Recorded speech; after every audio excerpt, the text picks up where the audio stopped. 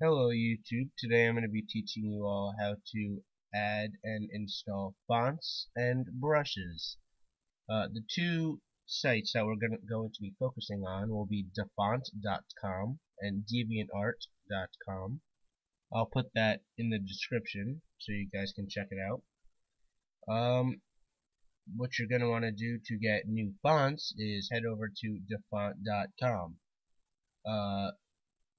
You can search through all the various fonts they have. As you can see, there's tons of subsections here for fonts. Or if you have a specific font in mind that you know the name of, here's the search bar. Type it in. Just for the sake of this video, I'm gonna choose any random font. That's weird. Okay.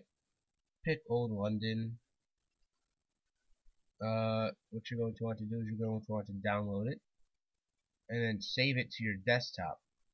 Once you've done that, it should be a zip file, and then you're going to want to extract it and then open it up with Adobe Photoshop CS4 or 5 or 3 or whatever you're using. You can right click on it and click open with, and it should automatically load up. Once you have those extracted, you're good to go. It will automatically save on your Photoshop, and whenever you want to pick that font, it'll be there for you. deviantart.com. Here we go. This site has so many different graphical things, C4D rendered, brushes, all that good stuff.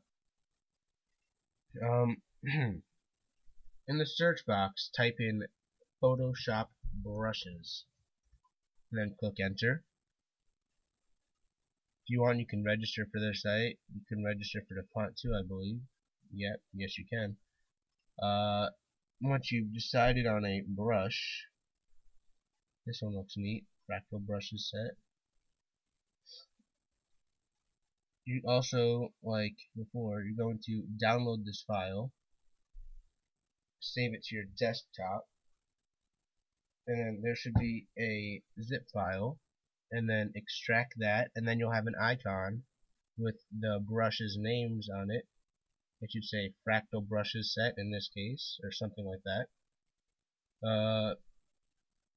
You're going to want to right click that icon and then click install.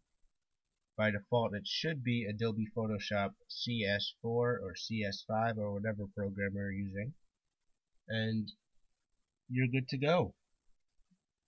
It'll automatically load, and underneath your brushes you'll have a new set of brushes, and whatever brush you picked here is the new brush you'll have. So I hope you enjoyed this video. Please don't forget to rate, subscribe, comment, whatnot, all that good stuff, and please feel free to request videos from me. I'll make whatever you guys need. At least I'll try my best to. If not, I'll learn how to do it, but I'm pretty sure I'll be able to. Okay? Have a good day. Graphics